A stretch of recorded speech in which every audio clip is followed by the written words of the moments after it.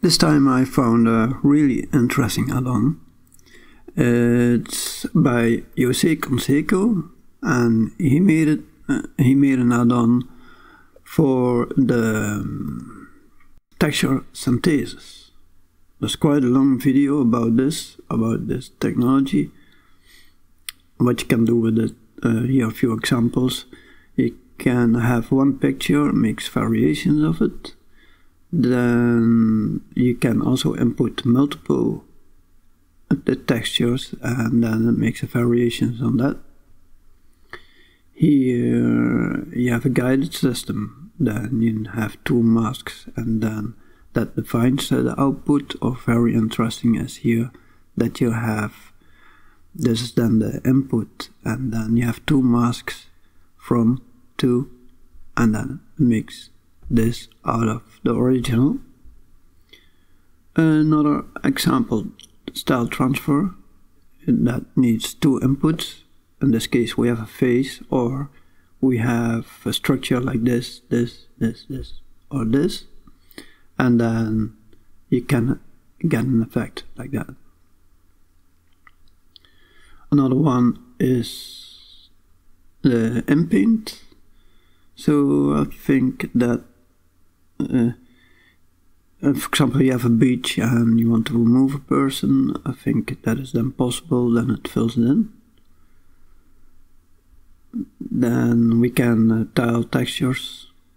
So this seems to be the original. Then we can also combine texture synthesis.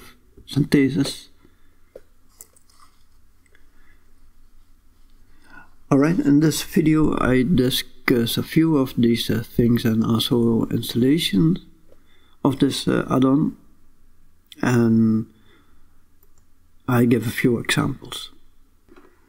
Let's take a look at the first option. That's a single example generation.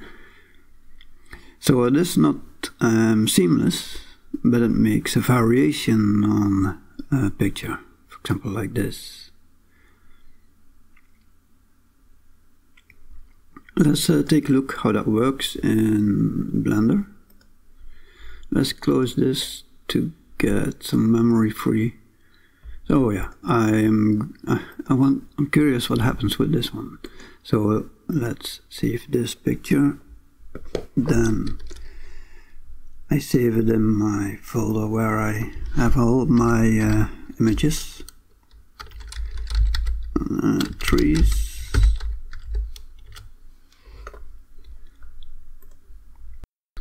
Then we open the image editor.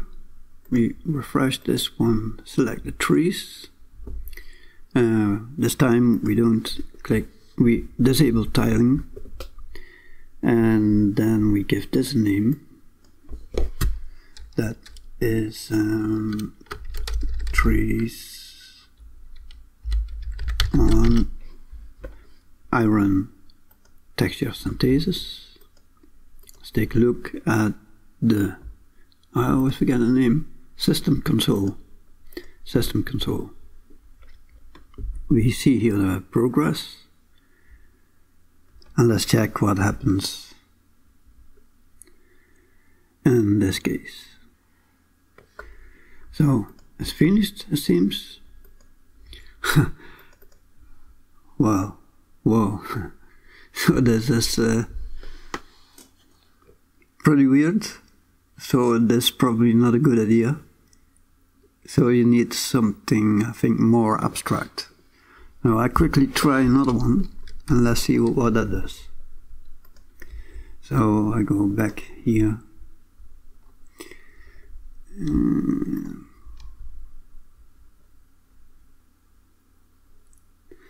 Let's try this one. Let's see what happens with that. So this landscape.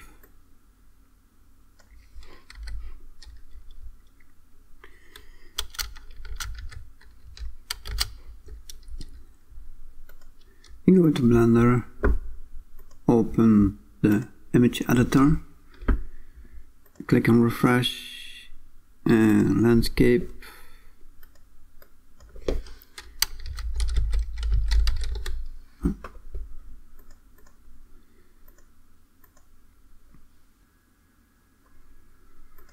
And let's take a look what happened here. So we have landscape.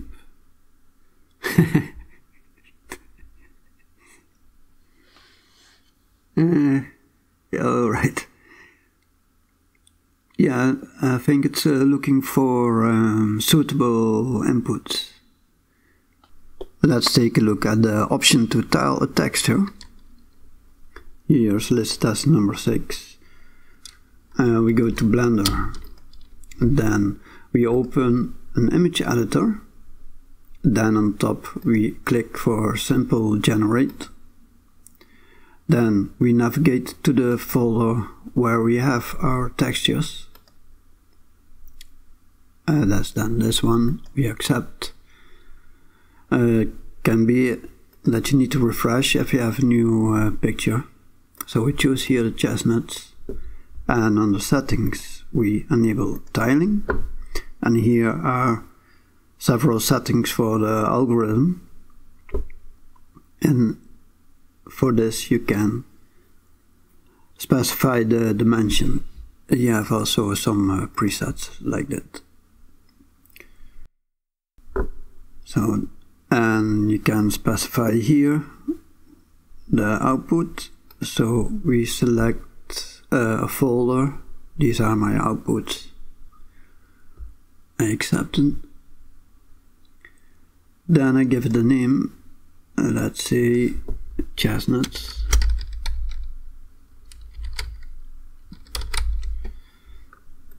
And then I run Texture Synthesis. We can take a look at the, how do you call that? That is the system console. And then we see the progress. It depends on the settings, how long it takes. And then now it's finished. We are going to, no, we are going to out. Then we see here our output. Yeah, we got now this effect. Let's see how that works out in Blender if we apply it to an object. So we have now this one, we change that into chestnuts.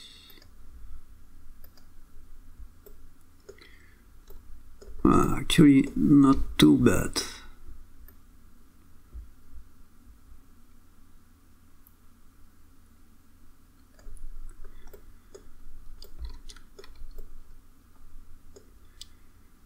Yeah, so you might need to tweak some settings over here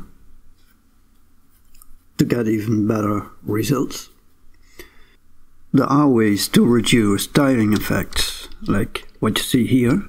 For example, you can distort the UV before and after the mapping.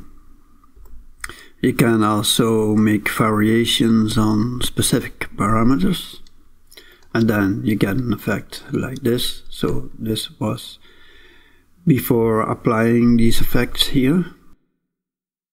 This one was after applying the effects, so the tiling is less. So we go back to the viewport here. Then I'm going to enable these nodes. And we see now that the tiling is less obvious. These nodes are available in the Material Nodes add-on. So if you are interested in that, you can take a look over there. Let's take a look now at multiple example generation. What I did was that I downloaded some 3 images of clouds, and let's put that in Blender. So I refresh, I suppose. No, I check another folder. So this is the folder, accept the folder, and I click on multi-generate here. Then I think I have to add the image. here, select this one, add it there, select that one, add it. I can open it in the image editor, but that's no need. No, I don't think I'm going to choose for tiling.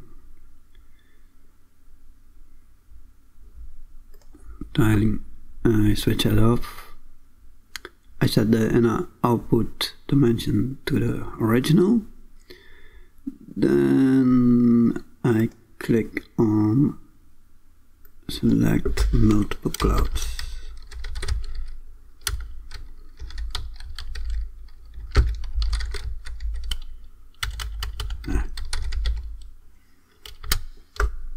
Then I run Texture Synthesis. Let's take a look at the system console.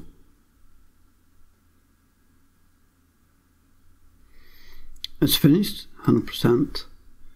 Let's go to Texture Synthesis output, and we had multiple clouds here.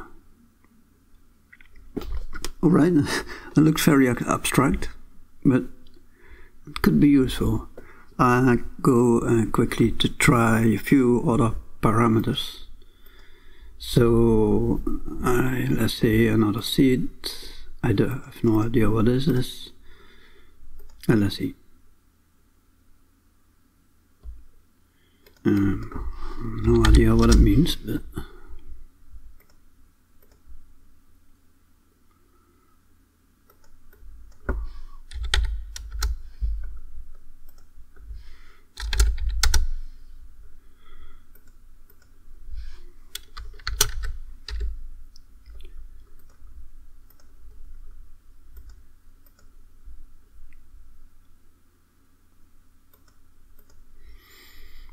so we have here another one.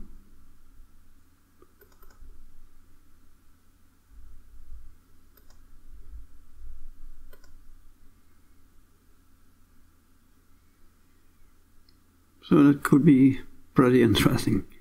We can also make it seamless. Let's try that one. Let's change a little bit the settings here. So we got something different.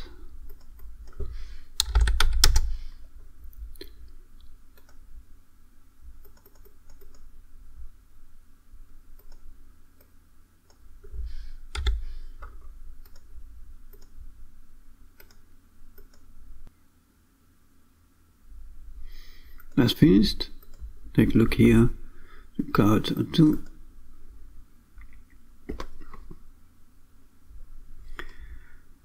Alright, I think we need some more experimenting with settings. Let's take a look at style transfer. For that you need two inputs. This is then number one, a face in this case, and we have here some structures, and for example this one combined with the face, then we see his face in this structure, for example here as well. So then we open Blender, we open the image editor, and on the top Texture Synthesis, we click on Style Transfer. Then if we open this, we can see better. So we have a guide that is then the face or something else.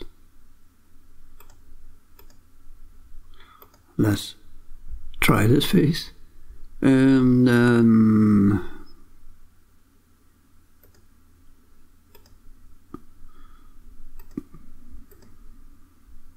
I want to combine it with coffee beans. Oh, I just accept the folder and then select coffee beans here. Do we need tiling? No. So we have that. That's correct. Then we have this, give it a name, style transfer 1, and run this. Let's take a look here. So that's done. Let's check what happened.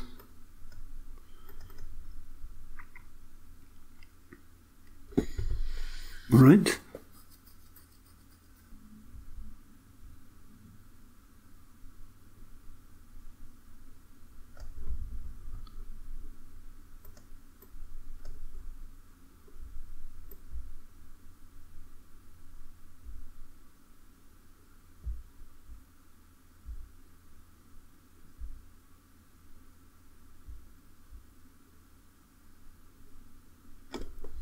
Let's talk about the installation of this. It's a little bit tricky, but you need two things. One is the add-on by Jose Conseco, and you can just click on download zip and you can install this zip file directly in Blender. It's for Blender 2.8. I always check this file in it, and then I can see that it is for Blender 2.8.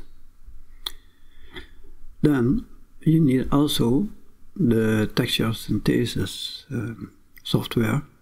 So if you open this in another tab, then you will see this Embark Studios Texture Synthesis, and it's a little bit tricky how you install that.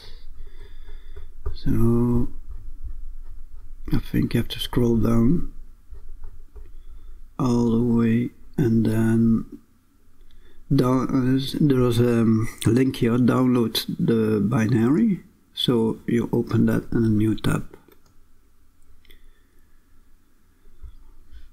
and then depends on if you have Apple, PC or Linux. In my case I have Windows, so I choose for this one. I'm not sure what this is. I think is to check if the download went well. If you have that on your PC, you need to unpack it 2 times, and you need a program called 7-zip, or maybe another one, because Windows doesn't recognize this, I believe. So you go to this one, 7-zip, and then you can extract these files. So you extract this file. If you extract it, you get another folder that needs to be unpacked. You can also do that with 7-zip. What's the name? 7-zip. Then in Blender, you go to the preferences, texture,